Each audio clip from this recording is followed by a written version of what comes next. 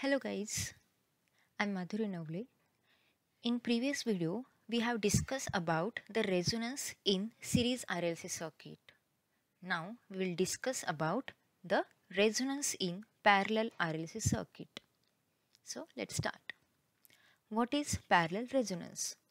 See, similar to the serial RLC circuit, we can have the resonance in parallel RLC circuit also. To understand the parallel resonance, let's think about this diagram. In this circuit diagram, we have connected the RLN in series and we have connected one capacitor in parallel to this series combination. So at particular frequency called resonant frequency Fr, the applied voltage V and I will be in phase, because at resonance condition your RLC circuit becomes purely resistive circuit, which we have discussed in the previous video of the series resonance also.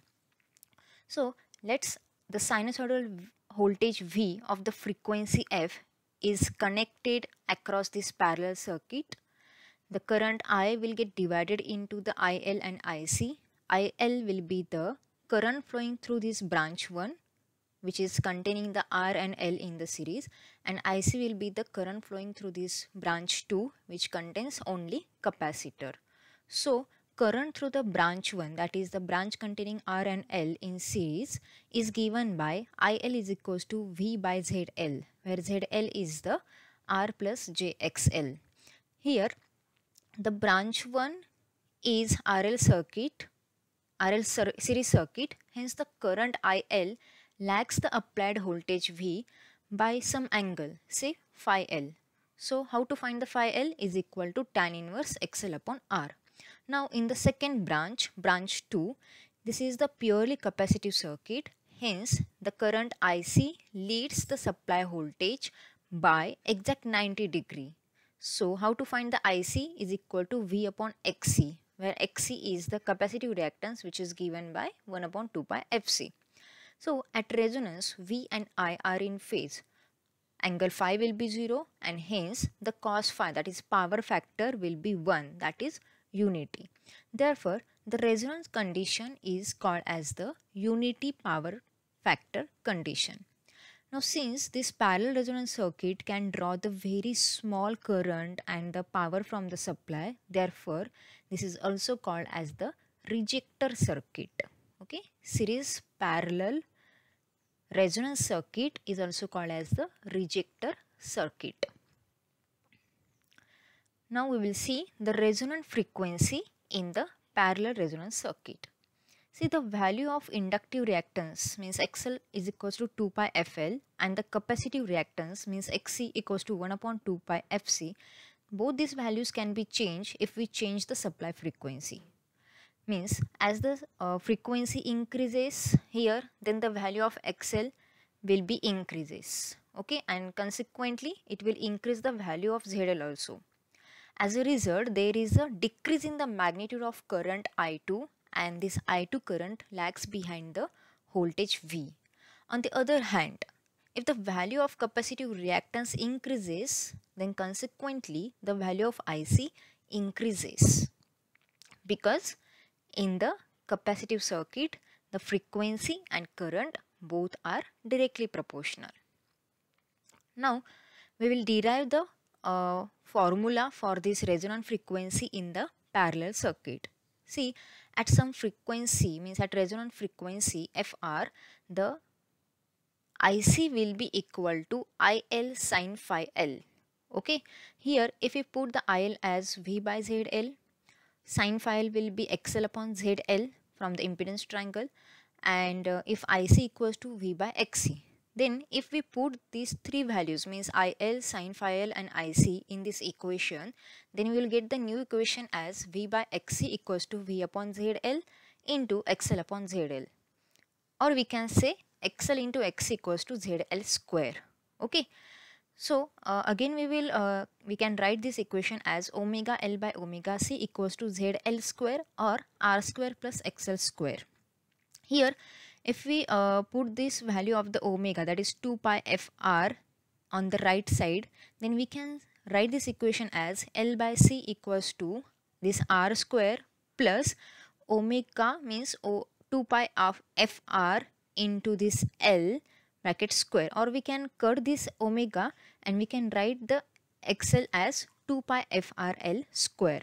Okay, so keeping the 2 pi FRL from one side and under root L by C minus R square on one side, again we will keep only the FR one side because we are going to derive the expression for the FR only. So we'll keep the FR on one side. Then what will remain? 1 upon 2 pi L, which is nothing but the under root L by C R square. Okay, or we can write it as 1 upon 2 pi under root 1 by LC minus R square by L square. So if R here in this equation, if R is very small as compared to the L, then the resonant frequency will be FR equals to 1 upon 2 pi under root LC, and this is the expression for resonance frequency at parallel resonance condition. Now we will see the current in parallel resonance circuit. See this graph of the current and frequency. Here you can see the curve. Here at point F equals to FR, we get the current very minimum. So the value of circuit current, that is I equals to V by Z, is very small because the value of Z is very high in the parallel resonance circuit. This is the impedance in parallel resonance circuit. Point here the impedance is very maximum because the ratio of L by C is very large in the parallel resonance circuit, and this effective resistance can be given as Z equals to L by CR. Fine. So in parallel resonance circuit the impedance is maximum and current was minimum. Now the phasor diagram for parallel resonance circuit. This is the phasor diagram for parallel resonance circuit. Here you can see we have drawn the voltage as reference because this is the parallel circuit. Then we have taken the IC and IL here. The IC will be equals to IL sin phi L and IR will be equals to IL cos phi L. Now we will take the resultant of these two, that is IC and IR, then we will get the third phasor as IL. Fine. So at resonance condition the circuit draws the minimum current, as under this resonance condition the reactive component of the circuit is suppressed. Fine. Now we will see the quality factor and bandwidth in the parallel resonance circuit. We have discussed these 2 points in the previous video, that is the that was the series resonance circuit. So likewise the quality factor Q for the series RLC resonance circuit was the voltage magnification at resonant frequency. Likewise quality factor Q for the parallel RLC resonance circuit is the current magnification, means increase in the current at the resonant frequency. The formula is same as that of the series resonance circuit, that is Q equals to 1 upon R under root L by C. Now, the bandwidth in the parallel resonance circuit can be found again same as that of the series resonance circuit, that is bandwidth equals to FH minus FL and unit of bandwidth is Hertz.